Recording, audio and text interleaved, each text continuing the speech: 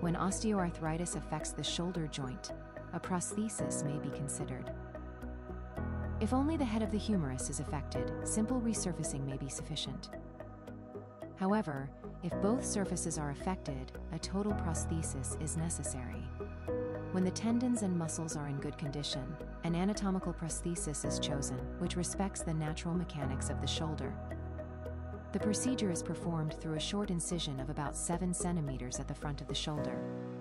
The subscapular tendon is severed, the humeral head is removed, and the medullary canal is prepared using rasps.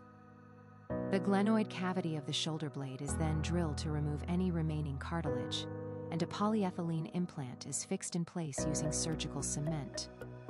On the humerus side, a metal stem, with or without cement, is inserted into the diaphysis, and then a prosthetic head made of alloy is impacted onto it. The joint is reduced and tested dynamically to check for conflict or instability. Once washed, the joint is closed with careful reinsertion of the subscapular tendon using transosseous sutures. The shape and size of the implants are adapted to the patient's anatomy, and depending on the case, a prosthesis with or without a stem may be used.